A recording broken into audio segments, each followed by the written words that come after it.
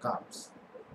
So ideally, it is assumed that if somebody is going to open an institute, he must have vision before opening the institute. Okay. Now, so what is vision? Vision is that why I am opening this institute. That means where this institute will going to reach after say 20 years, 10 years, not less than that. Visions are usually for 20 years. So after 20 years, where I want to see my institute will grow up to what level or where it will stand and what is mission. Mission is the path to be followed to achieve that vision. Okay, so it is kind of an institute or university going to be established. Vision must be defined that time itself. Okay, and yes, another thing we will find that if there is some school under this university or some department under some institute, they are also having their own vision and mission. So what is that? Now, if our university or institute having a vision, who will going to achieve this vision?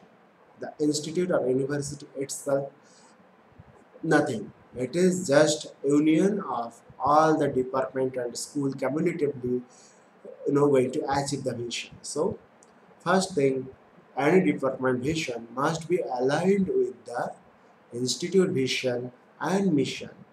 Next, as the department or a school going to offer some courses, they must have some vision of what who will be passed out from the department or with the degree where they will go. That vision should be there with them. Another thing, they must be concerned about the parent or the guardian of the student, alumni, students, and employee and employers and industry people, what they concern about.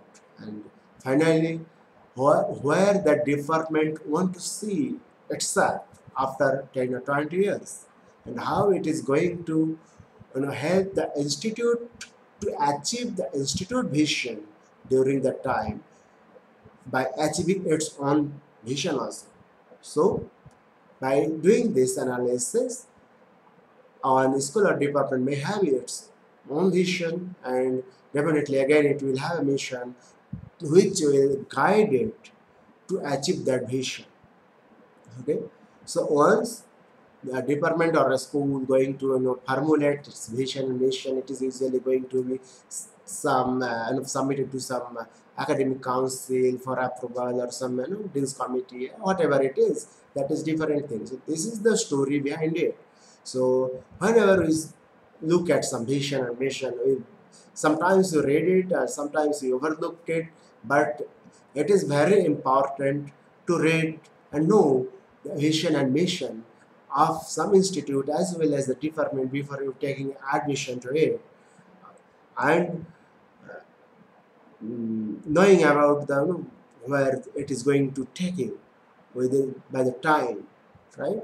So thank you for watching. If you have any other questions on it, you can write in the comment section and I can answer them later in subsequent videos. Thank you.